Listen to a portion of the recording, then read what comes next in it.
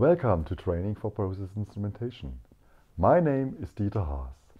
In this tutorial, SITRANS FS230 basic commissioning, you will learn how to wire up and to do a basic commissioning of a SITRANS FS230. The FS230 consists of a FS230 transmitter, the FS230 sensors and the cable in between. The mounting track for the sensors is already mounted on the pipe. In the pipe flows water.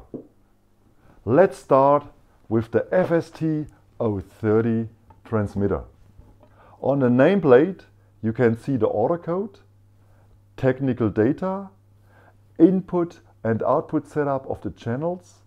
Below is the QR code which will guide you to manuals, how to install videos and additional information. Here is the DSL, digital sensor link. At the DSL we will wire up the sensor cables. The DSL digitizes the ultrasonic signal at the earliest stage of measurement for a strong signal-to-noise ratio with a 100 Hz high-speed update rate. Here we have the large full graphical local display. You can turn it easily. The sensor flash stores all settings, calibration data and certificates. I/O channels.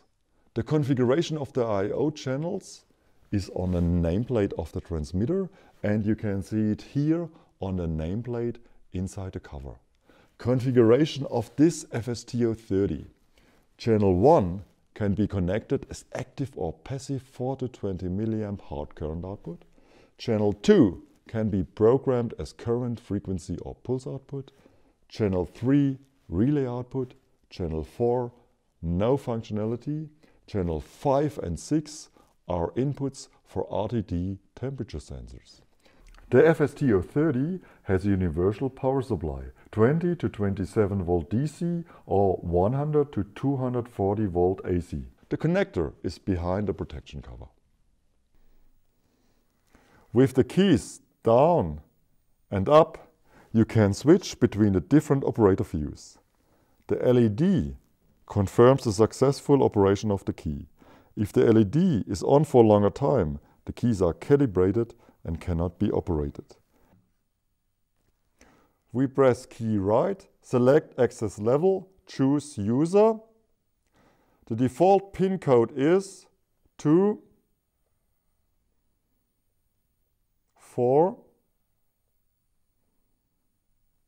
5, 7. Now we are in the main menu. On the top right hand side you can see the number of the highlighted item. The first place I want to go is Quick Start and it will guide me into Quick Commissioning. And the next place is Sensor Settings. We start Wizard. We set up units. I just want to show you the main important units. From the factory it is set up in millimeter and degree Celsius. Maybe it is for you more familiar in inches and Fahrenheit.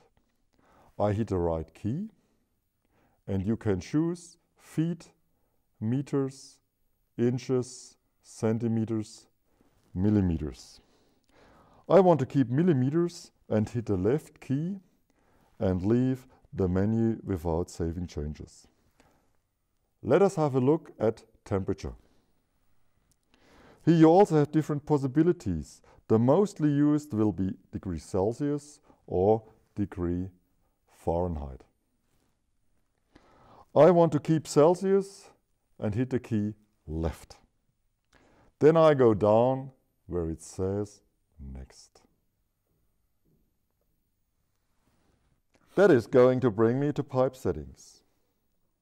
We have pipe glass, which offers you different pre-programmed pipe sizes depending on the pipe material you want to use.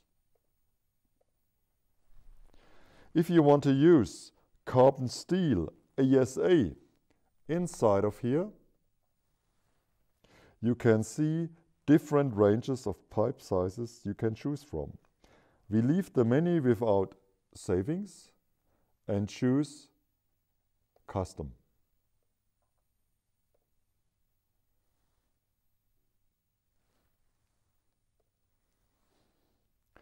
We have the choice between outer diameter plus wall thickness versus circumference plus wall thickness.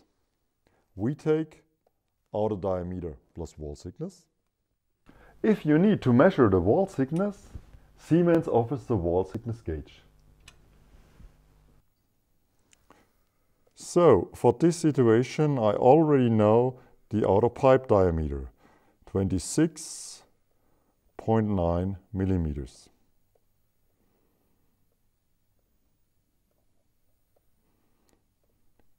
And the wall thickness, 2.4 millimeter.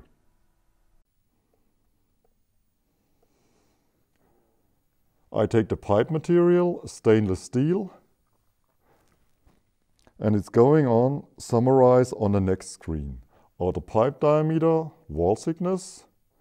I hit next and it's doing some calculations. If your pipe has a liner, you would go in this step. This is a stainless steel pipe without liner. We go no. Disturbed flow. There is no disturbed flow on this particular setup. However, if there was an upstream abstraction or downstream abstraction, we might want to enter this, but we will bypass this for now. Sensor selection, yes. The next step is the sensor type. You are going to have 4 choices here. The FS230 are the sensors we supply now. We offer 3 different types of it. The high precision sensor works with the wide beam technology and is for steel and carbon steel pipes. The universal and the high temperature. And then we have some legacy choices. So in other words, if you are using this transmitter with an existing set of sensors that are already on your pipe, it leads to be a 1011 high precision, 991 high temperature, or 1011 universal. You have different applications and maybe already sensors. You want to check for what applications you can use it. Take the FS200 sizing software. Like during ordering a SITRANS FS230, you must describe the application. Product, liquid or gas, pipe material, pipe outside diameter, wall thickness, and product temperature. Based on this information, the best sensor is chosen. In this application, it is high precision B1H sensor. We have a SITRANS FS230 B1H sensor, and this I will enter now. This brings us to another summary screen. The spacing offset for this pair of sensors is nominal. The length of cable I enter 1.5 meters. Then I'm going to hit next. Medium settings. This is the liquid inside our pipe. Water 20 degrees Celsius. Now a summary screen is coming showing the expected sound velocity, process temperature, process viscosity, process density, and we can hit next. And now this is what brings us to configure path. You always must select one of the paths, the one that you are working on to install now. We have path 1 to highlight and go down to Save Settings. We take path 1, it's doing some calculation, and it's telling us the geometry for mounting the sensors on the pipe. Reflect 2 traverses. Hit the key. And it's going to calculate the recommended mounting method, track 1012 TNH, and the recommended spacing index 11. This is where the sensors on the track should be positioned. Mount the sensors accordingly. Prepare the pipe surface, decrease if necessary, and remove any grit, corrosion, rust, loose paint, etc. We need a clean surface for the sensor. The recommended mounting track was 1012 TNH reflect mode. For training reason, we mounted on the other side of the pipe the track for direct mode. Index pins are used as stops against each sensors. Inserted at a reference hole for one sensor and a number index hole for the other sensor. The recommended spacing index is 11. Check that both sensors have the same serial number. Take both sensors and do the coupling compound at the center of the sensor emitting surface.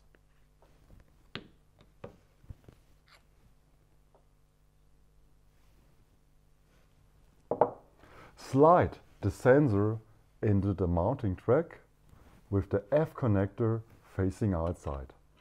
Stop at the sensor pin, push the sensor down to the pipe, tighten the sensor clamping screw,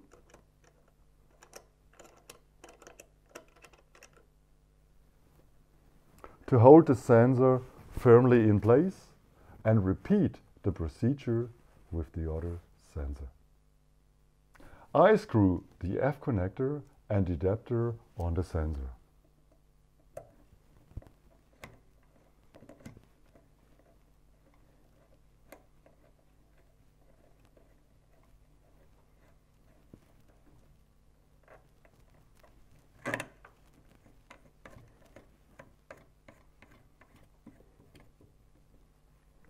And repeat the procedure for the other sensor. Both sensors are connected to the cable. Additional information you find in the SITRANS FS230 installation manual. Flow is in this direction. This is the downstream, this is the upstream sensor. How to connect the upstream sensor cable to the FS230 is shown on the sticker. We have commissioned path 1. The A is for the upstream sensor. Therefore, we must take the cable to port 1A. To connect the cable to the digital sensor link, we take the F connector tool and screw it on the cable glands.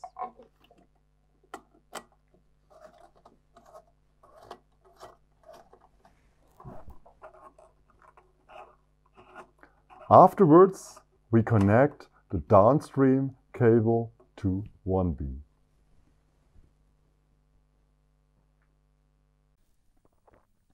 Both sensor cables are connected.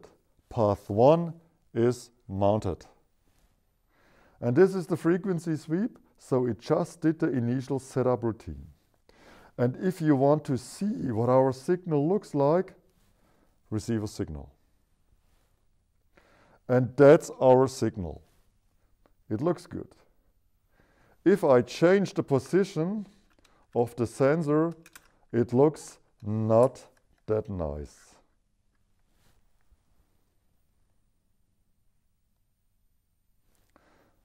Back to the proper position.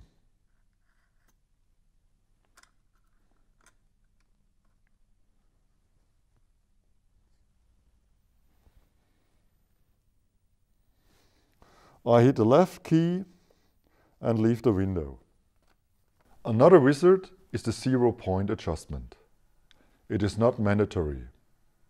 We must stop the flow, take the standard value, 30 seconds. Although the device 0 is very stable from the factory, The user has the ability to remove any residual zero offset that may exist by performing the 0-point adjustment. And performed successfully. Results are shown. Let's go down to Finish. And we are back in sensor settings. And choose Next. Wizard is finished. Press the right key, press the left key and stay on it. And we are back in the fuse.